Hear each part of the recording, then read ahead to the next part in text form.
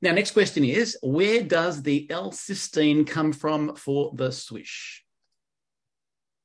The benefit that we have is that we have a chance to buy the very best raw materials because we use so little in our products.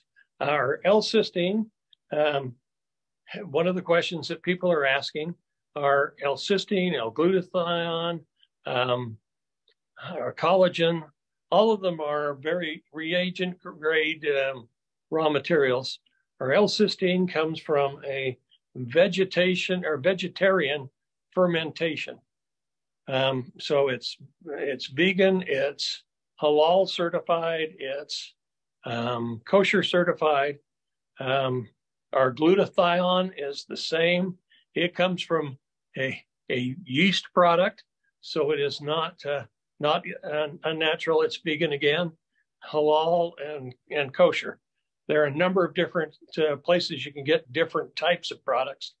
Both our major products are derived from vegetable sources, not animal sources.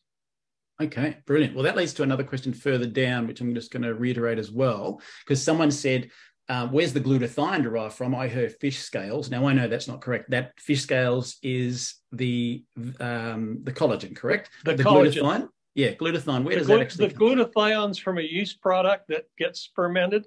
I certainly think that that's something, if we were to ever notice or ever to find what all the steps are, it would scare us all.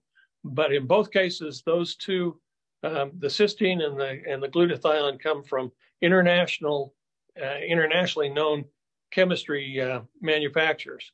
So both of those are vegan. On the collagen side, we actually use fish skin, not fish scales. The fish skin has a stronger collagen, has a richer collagen, but that's where you may have found the fish scales, was a collagen comment. Yeah, right. Interesting.